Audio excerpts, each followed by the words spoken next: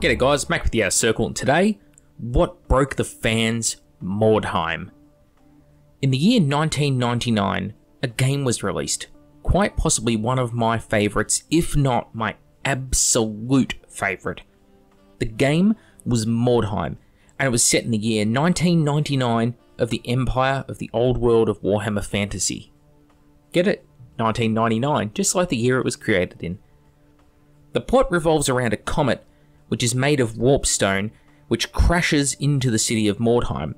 The city is considered to be somewhat of a den of depravity prior, and the comet, well, it didn't really do much to improve things in this regard. The only thing left intact was the Sisters of Sigmar Fortress Monastery, due to the power of Sigmar shielding them. Soon, all manner of adventurers, treasure hunters, and more unseemly things are drawn to the city, intent on plundering the abandoned ruins for wealth, and soon the warpstone. Warpstone was so prized because it was a magical element, able to give those who didn't have magical powers the ability to cast. For wizards, mages, and all kinds of spellcasters, it could allow them to concoct more powerful potions, spells, or charms. But for those who were foolish enough to handle the pure warpstone, it could have more dire consequences. The gameplay itself revolves around the quest to retrieve Warpstone, and the campaign you partake in, well, it centres around achieving this goal. The principal combatants of Mordheim are the warbands, and for those of you who are familiar with Necromunda, Kill Team, this sort of thing, it will sound very familiar. You start with 500 gold crowns, the basic currency with which to build and recruit your warband. The warbands themselves, well, they consist of heroes and henchmen, and they come with allocated experience slots. As these heroes and henchmen improve, they will gain additional experience, additional skills, stats, etc. You also equip your warband with your starting currency, and over the course of playing the game, you'll gain experience on your individual warband members, adding new recruits, losing beloved characters, and characters who have been with you from the start may suffer things, and all the trials and tribulations that go along with that. The gameplay is incredibly addictive, and I for one was drawn in hook, line, and sinker. Now, the initial game released centered around a few warbands: the Undead, Witch Hunters, Sisters of Sigmar, Skaven, the Possessed, and lastly Mercenaries, which were the Empire default faction. You basically had three sub-factions of the Mercenaries to pick from based on their region of the Empire. Reichland, which gained leadership aura buffs and better marksmen. Mordheim had strength 4 champions and captains, which is actually kind of a big deal in a game where -1 armor save is important. And of course Marienburg, who is probably the most popular of the three because they started off with 100 additional gold crowns or 20% additional in one-off matches. Now, the units you took in the warband had minimum and maximums. Usually the warband leader has to be a specific hero which must be taken. After this, you basically go for one more hero and then fill out the roster with henchmen and war gear.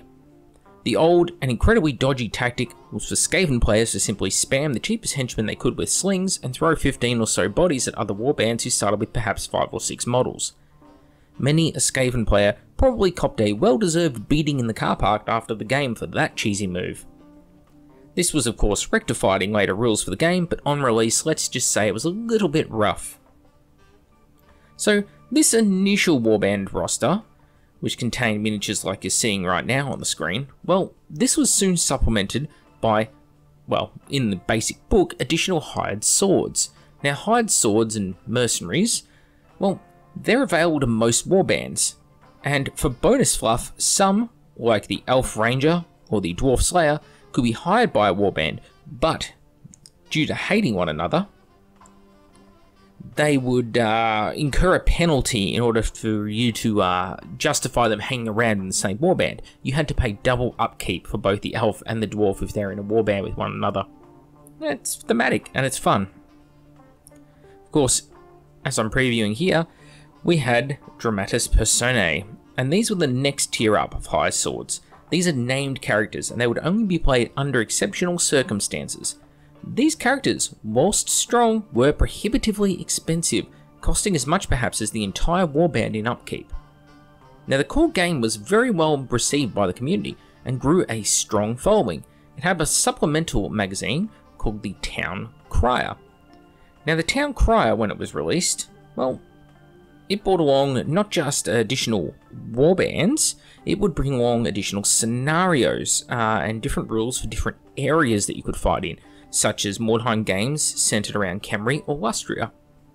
Some of the additional warbands included, but aren't limited to, the Dark Elf Corsairs, the High Elf Shadow Warriors, Beastmen, Dwarf Treasure Hunters, Lizardmen, and of course the Orcs. I still have my copy of the Best of Town Crier with the Orcs and Dwarf warbands. And for those who remember these awesome magazines, I always like to point people in the direction of the obituaries section at the end of each print, because some of them are pretty funny. Anyway, by the end of 2004, development had basically essentially ceased to exist. For some time after though, developers would actually release extra rules or clarifications and FAQs of their own, and they did this on their own back outside the official Games Workshop hotline, which was just for them to give back to the community, which I think's great. I actually really love and respect that. The game finally disappeared sadly from Games Workshop web stores in 2010. So what was the legacy of Mordheim? Well, much like Necromunda, it explored a facet of just one part of the universe within which it existed. It took place 500 years before Warhammer Fantasy Battles, before even the last great Chaos Incursion, and was indeed finally put to the sword and cleaned by Magnus, the Emperor of the Empire it would soon become. Mordheim wasn't just a skirmish game of fantasy. It was a game where you controlled a character, and that character grew into what your adventures dictated. Shot in the leg, he might gain a limp, or maybe he killed that young von Carstein vampire, and he himself became a hero of renown. Maybe down the way he became a great general within the Empire, who knows? The game was open-ended, and I loved that. It was fully customizable and encouraged you to build and convert your own force up to best represent you. It also explored factions which you may have never thought of in Warhammer Fantasy. Hammer-wielding nuns with attitude, sign me up, come on. Mordheim has since seen a small PC revival with the Mordheim game, but it's definitely a pale shadow of the classic tabletop. The community still exists for Mordheim on the tabletop too, and to this day it's a better game than Warcry or Underworlds, but then of course, it's because they're fundamentally different games. Those games are all about the right cards and the right warband at the right time, whereas Mordheim is the polar opposite, free-flowing with no two games ever played at the same time, and played out the same way.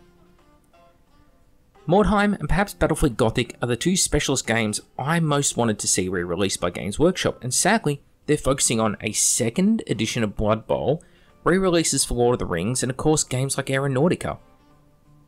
Now this is not to say that I don't welcome other games, but come on, Mordheim and Battlefleet Gothic were probably two of the biggest specialist games ever, with only, Blood Bowl, Necromunda, and Epic to rival them?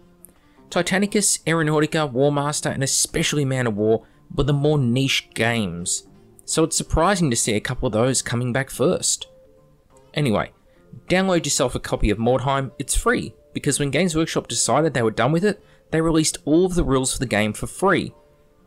Play it with your local gang group, you may be pleasantly surprised, and if you're really keen on a particular Age of Sigmar range, I dare say the Mordheim community has probably created rules for those warbands too.